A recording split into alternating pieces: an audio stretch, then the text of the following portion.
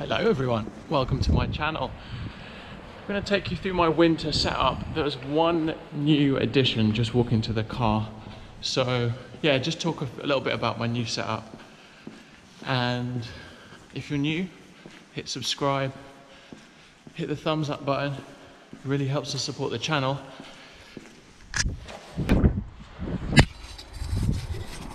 Location.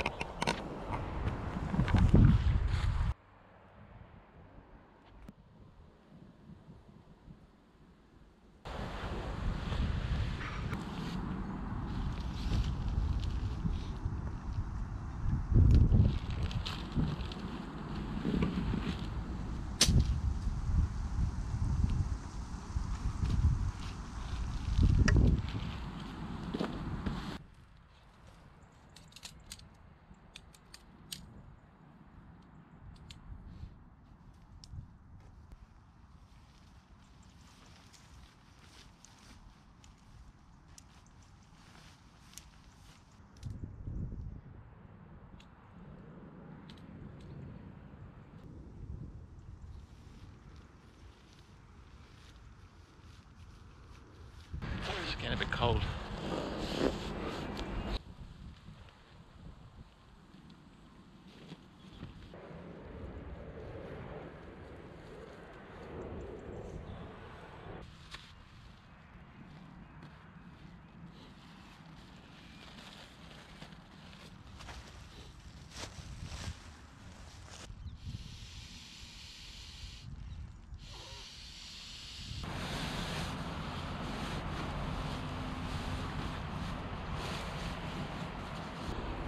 We had to move because Brambles couldn't get the stakes in. Anyway, first up of my winter setup is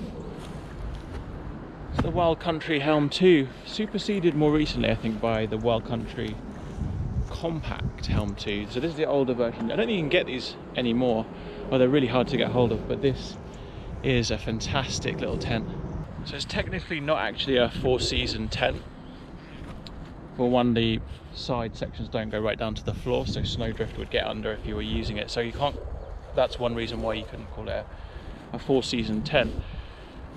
But I took it out in the storms earlier this year, Storm Kira, and it did fail, admittedly. However, probably due to poor sort of location and pegging more than anything. So I think this is going to really suit me in the winter. It's freestanding, so you can move it around and find a suitable spot, as I've just done there. And strong as anything, once all the guy lines are pegged out and all the stakes are in, it's going to cause me no issues in the winter. Inner and outer, you can just have the you can take the inner out if you want to, so it creates more space inside. But yeah, this is going to be a great little tent for me in the winter.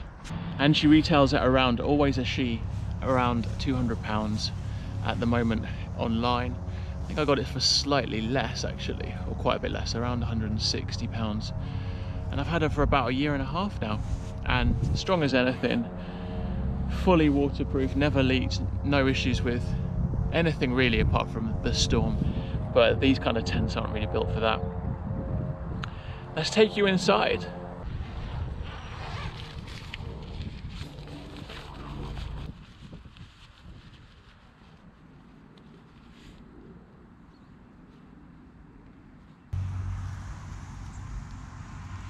First up then is the undermat. So that is the Ridge Thermarest Ridge Rest Solite. Now it's got an R value of around 2.8 and weighs about 400 grams. And in conjunction with the Thermarest Neo Air X Lite, which is the sleeping pad that I use, it just provides a really good underlayer. The Thermarest Neo Air X Lite isn't quite warm enough, I'd say, for the depths of winter, for the minus temperatures. So yeah, R value of around 2.8, and that just provides like a really good kind of underlayer when doubled up with the Thermarest Neo Air X Lite, just to kind of provide a bit more warmth.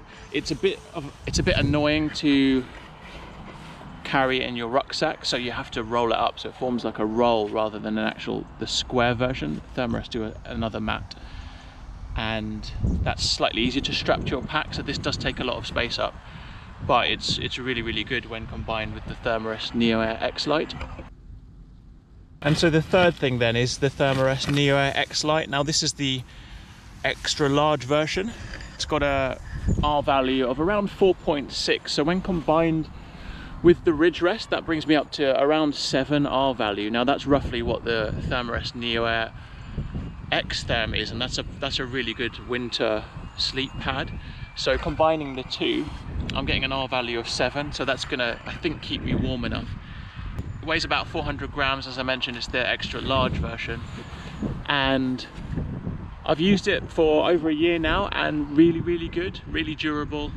It punctured once on one of my trips, sent it back to Thermarest, no issues whatsoever. They replaced it and sent it back to me, so really looking forward to having some good sleeps with that in the winter over the coming months. Last up then, it's a new purchase for me, so I've not actually used it yet. Obviously we're in lockdown, so can't go camping, but I've got this little beauty. So it's the RAB Solar 4 Extra Large. I was planning on getting a new sleep pad, and this one was on offer. I got it for around just under 100 pounds, which is really good. Normally it's around 140 pounds. Really heavy, but I think that's to be expected for a winter sleeping bag. So what I really liked was the fact it's extra large, so it will suit me down to the ground. I'm tall, and I've mentioned that in the past. Synthetic, so I've got the RAB Neutrino 400 XL version, and obviously a down bag there, and that's a 3-season. This is 4-season. With the down bag, I'm always worried about condensation in the tent because it's down, we can't get it wet, or even though it's protected on the RAB bags. And it's just, it's a bit, because it was so expensive, it was over 300 pounds, I just worry about getting it wet, and just obviously need something warmer for the winter. So this is synthetic, so I can chuck water around this, I can put it in the washing machine. It's not going to get wet. It is quite heavy, but as I said, but then, so a lot of guys I've seen out there now are buying the RAB Ascent, RAB Ascent, and that goes up to, I think, 1,100, which is the fill power of the down. A lot of people are getting the 900. Now that's well over twice the price of this. I can't find the ratings for that online. So this has a comfort rating of -3, slightly warmer than my RAB Neutrino. It is 4-season. The Ascent, comments below, I don't know what the comfort rating is on it. I can't find it online, but I know the limit is -18. This is -9. I did read somewhere that the comfort rating for the RAB Ascent was around -6, I believe. Correct me if I'm wrong, comments below, I'm sure someone will mention that. Now, for me, a couple of degrees off, and you know, well over 150 pounds more than this bag. You know, I'm happy with this, with the double layer that I mentioned, the pad and the under layer.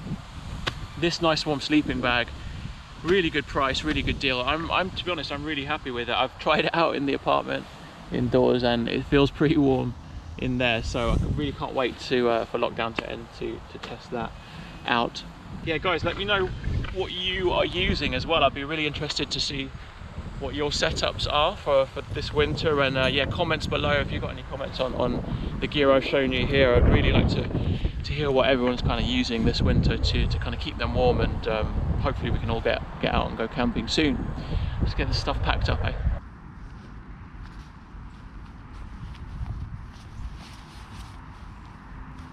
Definitely gonna have to get a bigger pack if I'm gonna fit everything in for winter.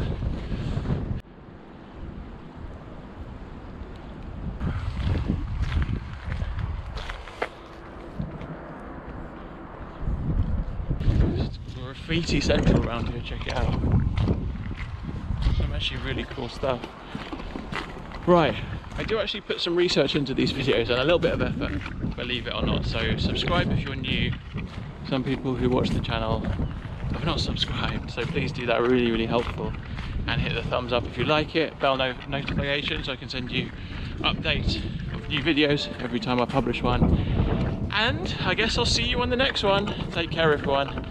That made me realise how much I want to go camping again. I can't wait. So yeah, take care. See ya.